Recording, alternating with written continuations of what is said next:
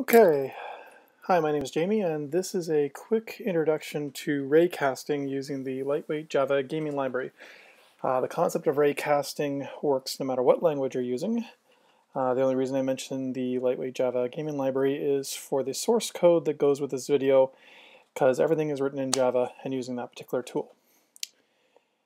In order to raycast, it's a multi-step process. Basically, when you click on a screen, your mouse is represented by the XY coordinates of the actual 2D plane that is your screen resolution.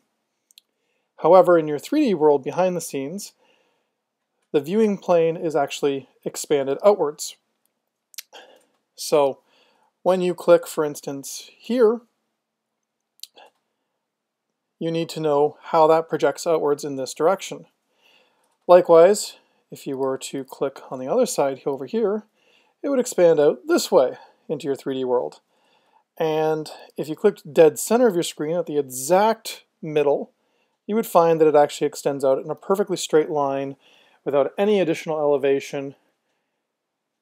So this projection matrix directly correlates to the screen or OpenGL's projection matrix, and it needs to be calculated in order for you to know where did the user click on the screen, and thus what are you actually going to have to test when you want to do a raycast. So the way you do this is using the UnprojectUtil routine, and you're actually going to do it twice. The first time is going to be with a depth of 0, which is going to tell you what the coordinate is on the closest plane, or basically right on the glass itself. And the second one is with a depth of 1, and that'll tell you the furthest distance away. And once you have those, you basically have your 2 points that you can now figure out what your actual ray line is. The next step in doing raycasting is actually a little more tricky. We actually break down the process of testing for a collision with a raycast into 2 steps. So for this, let us just assume, and I'll do it like this.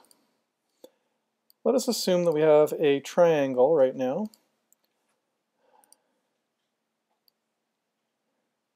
In our 3-dimensional world.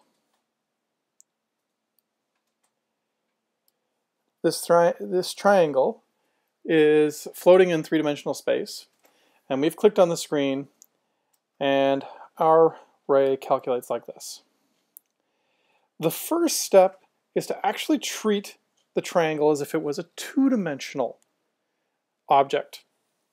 And we do that by picking the face of the triangle and basically treating the entire face as if it was a plane, meaning that it extends in both directions infinitely.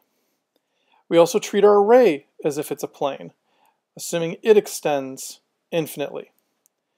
Now, if our ray happens to be parallel, then the two will never meet.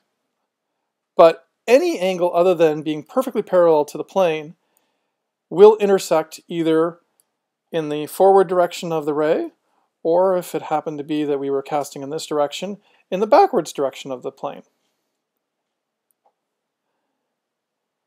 So the first step is we figure out whether or not the 2 lines ever, or the 2 planes ever intersect. If they intersect, you can actually tell if it's in the forward direction or in the reverse direction based on whether or not the value is positive or negative. If this works out to 0, they're parallel, you may as well stop calculating right then and there, because you're eventually going to get a divide by 0 error, and there's no point. The 2 never intersect. Once you've figured out where the intersection point is, then you move on to a second test. And the second test is a little more interesting. What you're basically going to do is figure out whether or not the intersection point falls within the boundaries of the triangle. To do that, you first use the 3 points of the triangle to calculate the area of the triangle overall. Next, you take your intersection point and you treat it as if it was a point within the triangle also. And then the trick from there is you basically subdivide the triangle, adding this point into it.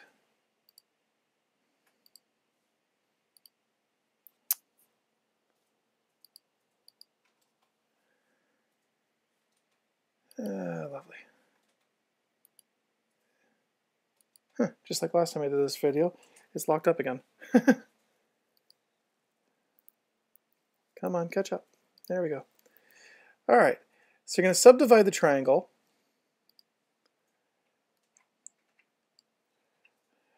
Which basically gives you 3 triangles. Now, if the area of this triangle plus this triangle equals the area of the other triangle, therefore this middle point must be inside it. But if your intersection point happens to fall outside the triangle, then what's going to end up happening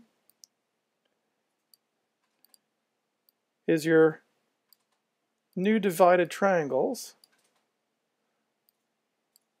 which are going to be this triangle, and this triangle, will have a greater area than the triangle that you're trying to test against, in which case it must be outside the triangle. Between those 3 steps, unprojecting, plane intersection, and then area testing, you can actually tell whether or not the line that you've casted as a ray is actually falling within the boundaries of a given triangle. And since all of your models are made up of triangles, you can actually get right down to testing individual faces of your model. That's probably overkill in most cases. You probably want to have a concept of a bounding box and test against a much simpler shape. But using this technique, you could actually do pixel perfect raycast testing right down to every single face of your model. And that's it. So the code that I'm posting up with this to Pastebin, one is the Unprojection utility, and the other one is the Raycasting utility.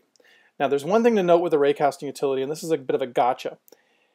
Because you're using square root in some of the mathematics for doing the areas of a triangle, you will end up with rounding errors, which means instead of adding up all of the 3 subsection triangles and testing it against the main triangle, it's actually better to subtract them from one another and then test whether or not you're within the range of 0.0 to the 5 decimal places 1. And that will account for any minor rounding concurrency issues that you can run into. Basically, you're saying, I'm close enough to being equal, therefore I'm going to treat it as if it's inside. And that's it. The code that I'm posting up is heavily documented. It is not optimized. I only just got this working recently. I can show a really quick demo of this, just so you can see it in action. And then we'll call this video it, because I'm trying to keep the cap on this video pretty small. So let's start it up. Raycasting test.